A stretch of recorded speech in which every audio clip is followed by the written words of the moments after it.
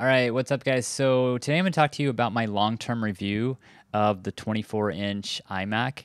Um, I've had this iMac for about a year, and it's just the 24-inch iMac with the M1 chip. I have 8 GB of memory, which is really low for all the video editing that I use, and this is my primary machine. I have 8 GB. I have the 256 gigabyte SSD. And the thing is, I pretty much put all my YouTube videos and all my content on like an external SSD that's really fast. And then what I do is after I finish creating my videos, I export them to my NAS, which has about 12 GB on it. So I don't really use my computer for hard drive space.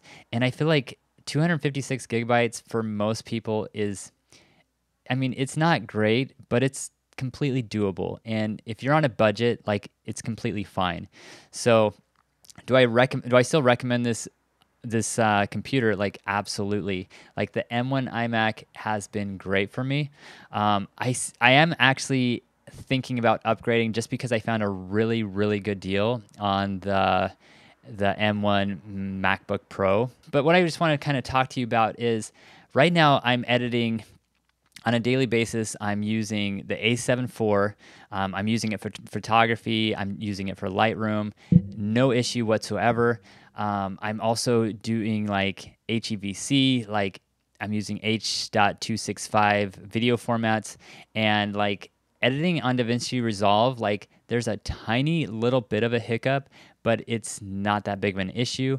And if you're using like another format like H.264, it's a complete breeze. Like it's just like it's amazing how well this computer does compared to my previous 2017 5K iMac. Now, what are the differences between using like a 27-inch monitor and the 24-inch monitor? I would say it's not that big. If you bring the monitor up close to you, you're not going to notice a huge difference. So I'm actually like an ergonomic specialist. So you actually want your monitor like my monitor's right here in front of me. You want it like an arm length away from you, which is about 18 inches.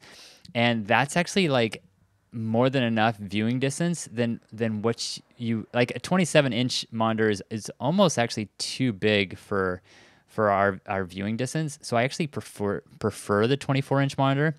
And I think I would actually like to have dual monitors, and I really wish that Apple would make a 24-inch 4K monitor for this reason, because this monitor is so good. I mean, it's just like the 5K monitor that I had before, and I think that if you had like another 24-inch monitor, it would increase your screen real estate and it would be perfect for video editing. So I want to say, like, I feel like 24 inches is the perfect size.